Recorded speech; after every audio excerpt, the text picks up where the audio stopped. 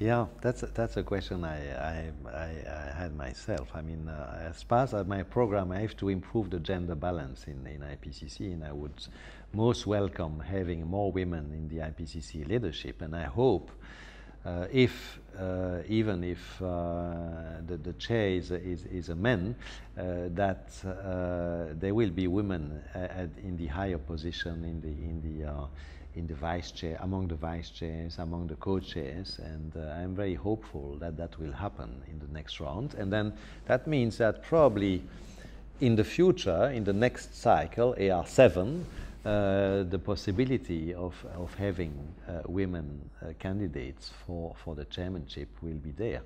Now, maybe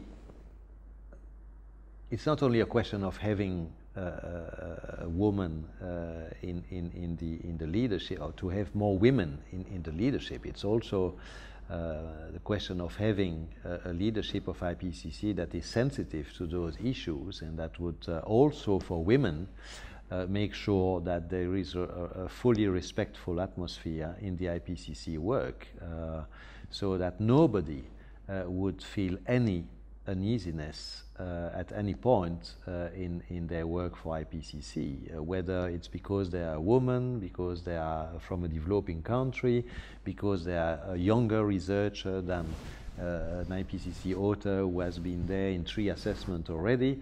I mean, when I speak about a respectful atmosphere, it's on all counts, and it includes what is related to women, of course. But indeed, there is no women among the candidates up to now.